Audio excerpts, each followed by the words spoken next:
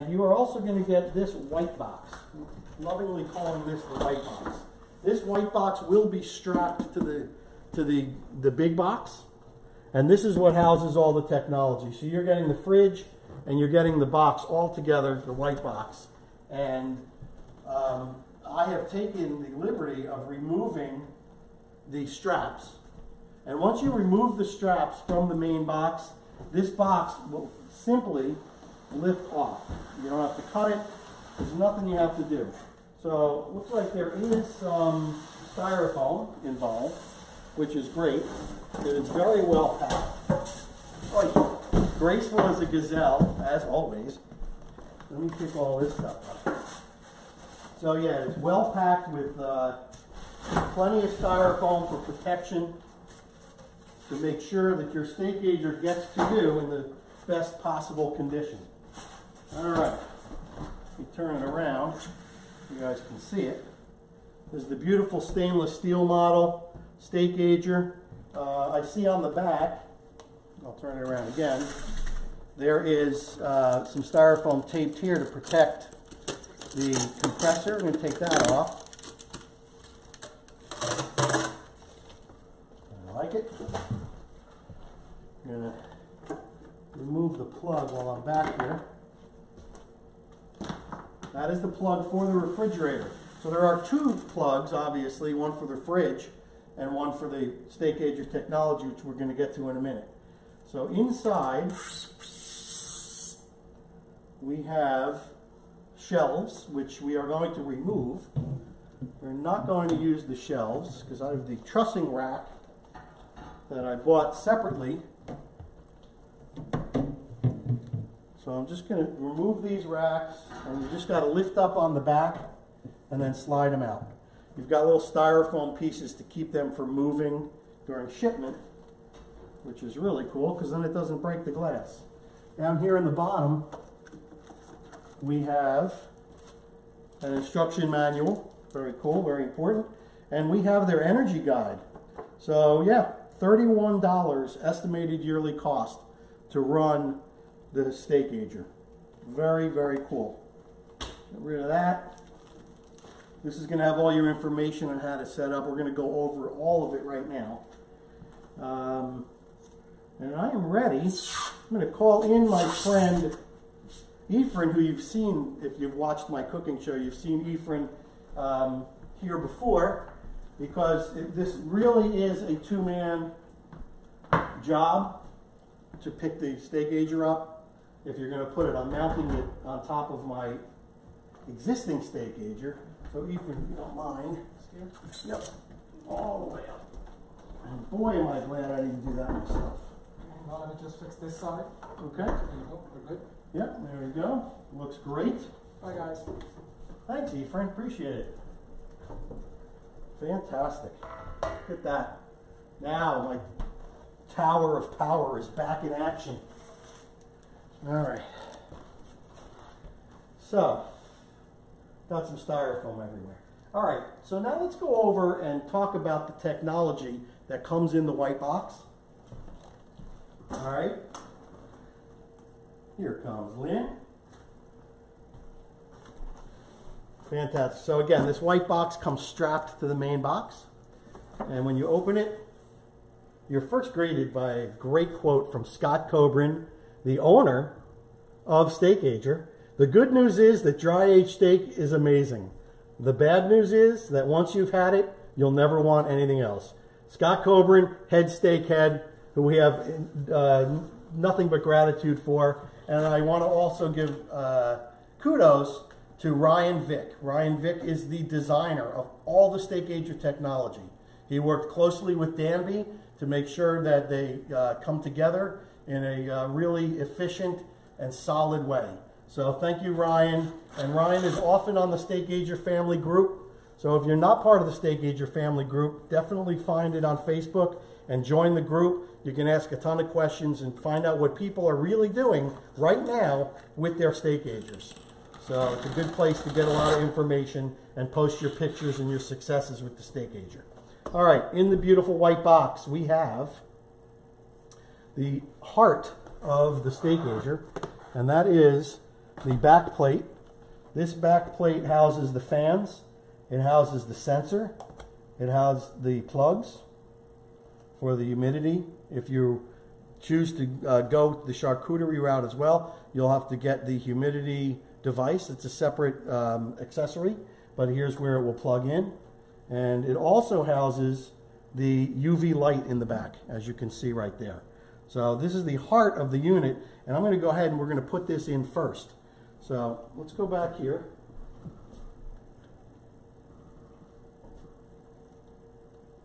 Now what you want to do with this is these tabs are what's going to hold it in. So you're going to slide it in to the second to last, or second to top shelf rack, we're going to call it. And that's going to go right in here. And you're going to slide this all the way to the back. Like so. That is as easy as that is to install. The next thing we are going to do is I'm going to show you, this is just like a baffle, they call it. So this baffle gets connected to the bottom of the control panel. And there's two tabs, and the two tabs will go in here. What this does is this actually takes the velocity of the fans and it shoots it down here, and it creates like a cyclone of air, which is basically what you want when you're dry aging beef. All right, so if you are not going to be getting the trussing kit, which we're going to talk about in a little while, the basic model does come with this hanging rack, which you would simply slide in on that top spot, and that gives you, excuse me for crossing in front of the camera, that gives you a place to use these two hanging hooks. So you would tie up your roasts, and then you would hang them from the rack like so. So that's where your meat will hang. All right. Now I want to turn around the Steakager because we got to get power to this unit. So I'm going to turn this around and go this way. And then you can get that. Well, I'm going to go around the other way. Sorry to make you run around a little bit, Lynn. All right, I'm super excited about this. So, now look in the back. And part of that design from what I was talking about, Ryan working with Danby, is how do we get power to the Steakager, we'll call it the head unit. So right in the back here is a plug, and that is where your power is going to go to power the Steakager. So I'm not going to plug it in yet. I want to get it all set up. So I'm going to just let this hang. And as you can see, I have on my cart here, I have a power strip that I use, a surge protector, to protect the Steakager. So we're going to bring this back around. Excellent. Now it's going to let that hang right there. Yes? Can you tilt a little bit to the left, please? Thank you. Okay. So now, that is your basic unit, and that is what you're going to get in the base unit. And I'm happy to say that there is a discount code for the Grateful Chef, GC5. That is going to get you 5% off the price of the base model that we just discussed. Okay? And so once at checkout, you'll just put in GC5, apply that discount code, and you're going to get the 5% discount. It's only for the base model. It's not for the accessories, or we also have the beef program active right now. So it's just for the base model Steakager. So we're going to move on. Every Steakager has the ability to upgrade to the dual mode. So the dual mode, what is the dual mode? Dual mode is, it gives you the ability to dry age beef all of them can. If you go the dual mode route, that will give you the ability to make charcuterie too. And I've been making charcuterie in my Steakager for quite some time. In fact, you can see it right down here. I'm going to open it up real quick. So I have a capicola in here. It's a copa. It's almost ready. And I have this beautiful Finocchiano, which is a salami. Beautiful white mold. It's exactly what you want. So this happens at a higher temperature and a higher humidity than dry aging. So with this base model, you can change the settings to either make charcuterie or dry aged beef. It's a beautiful thing. I can do the same with this, but this is new electronics. It's just a beautiful setup. Let's go over to the humidity package, which is right here. So there's these 4 items right here. So this is the humidification device. Genius in its simplicity. It's fantastic. It comes with these containers. This is the water container. So you're going to fill this to 1.5 quarts. There's markings on the side. You'll fill that with water. And this is going to slip right under here. And we're going to do that inside the Steakager. Let's do that now. Before I put this in, I do have to continue with getting power to this back unit. You'll have this little pigtail with the model, the basic model. So what you're going to do is you're going to feed it through this grommet right here, and then there is a plug in the back, and you probably should do this before you put the baffle in. In fact, that's what I'm going to do. I'll take that baffle out like that. I'm going to feed it through the grommet, and I'm going to plug it in to the hole that's on the other side of the plug that's in the back of the Steakager. Make sure it's set really nicely, nice and tight. I'm going to put our baffle back in, like so. And then you'll see this is an L, and you'll see one says P and one says H. This is power. We're plugging it right into to power the head unit. Make sure it's in there nice and tight. You can kind of feed this through if you want, make it look neater. I can do that later. All right, back to humidification. So this humidification device, you will see it houses the water pan.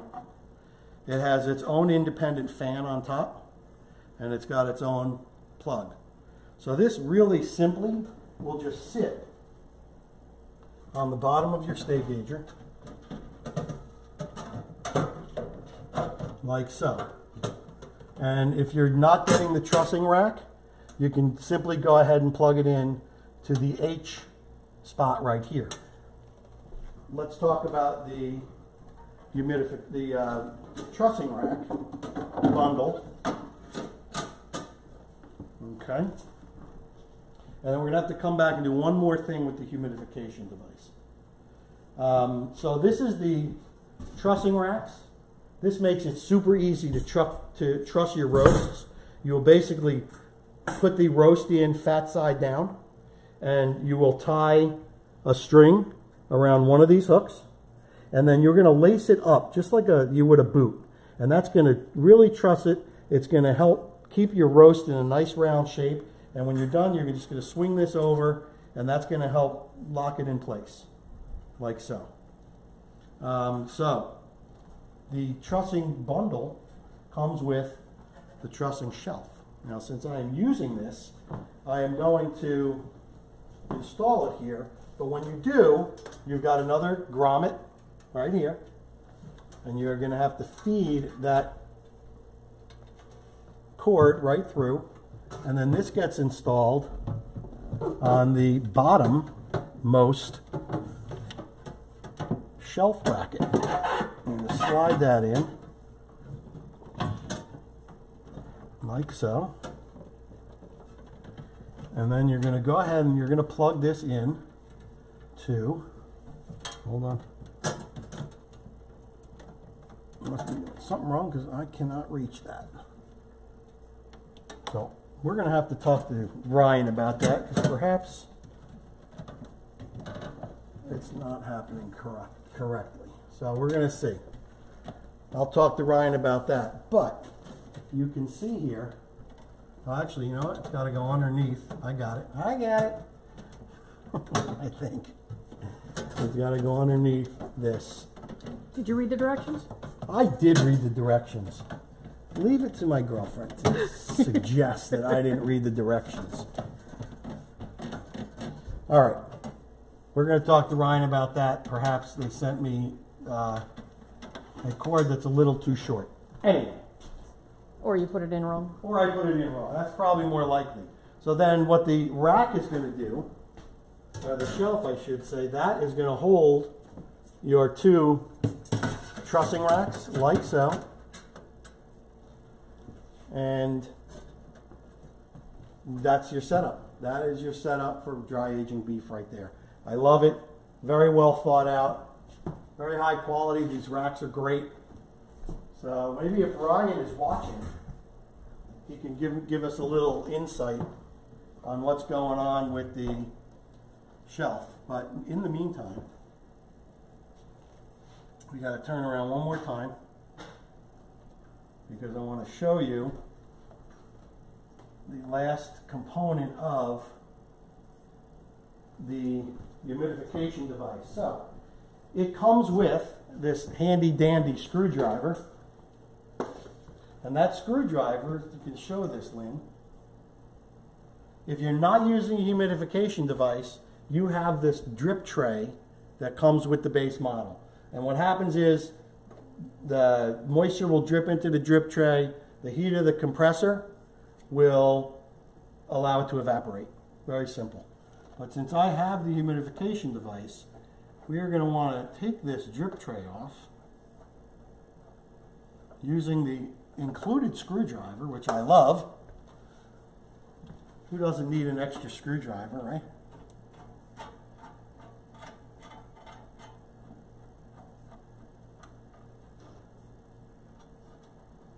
Let's see, take that off and simply slip it off. And then you have here this hose.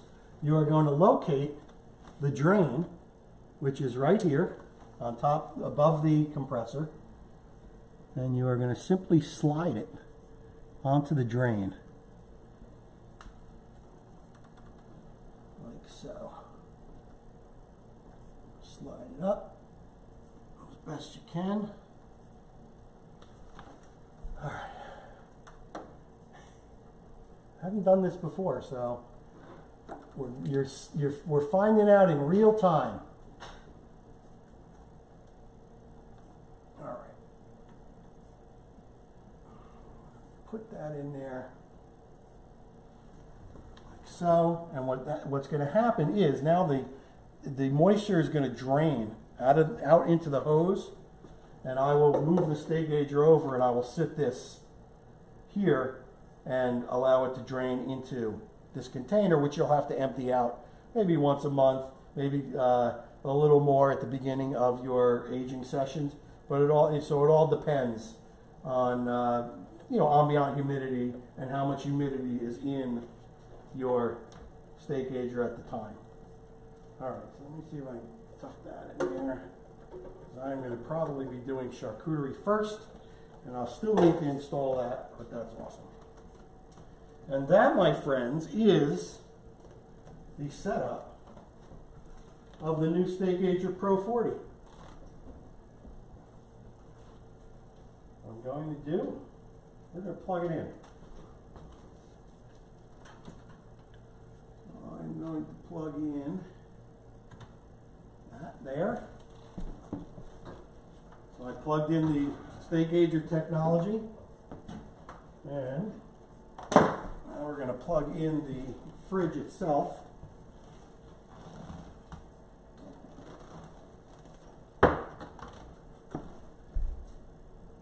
Plenty of room here on my rack.